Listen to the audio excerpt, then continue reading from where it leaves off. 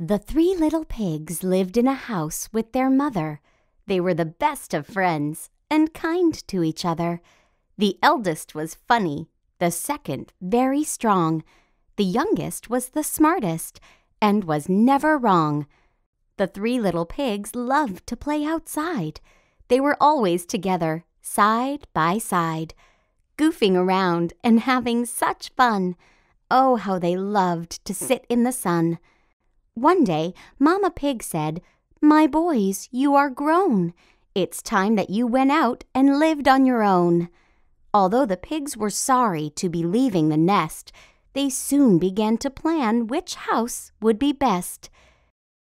The fast pig built a house of straw right away, but the big bad wolf came the very next day.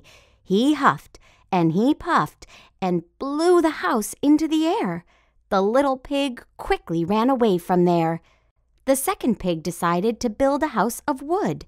He gathered planks and got to work as fast as he could. But once again, the wolf blew the house to the ground. In a flash, the pig ran away without making a sound.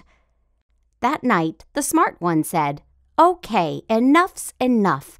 We need a house that won't fall down with every little puff. A house of brick will hold up strong. I'll work around the clock. I'll build it patiently. It will be as solid as a rock." The next day when the wolf came by, he tried to huff and puff. But the brick house didn't even budge. It was so very tough. The wolf banged on the door. He yelled. No matter how he tried, it wouldn't move. And so he left the pigs safely inside. The funny pig said, "He puffed like a choo-choo train."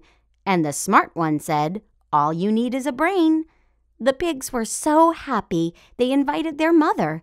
They had a room for her too, and one for each brother.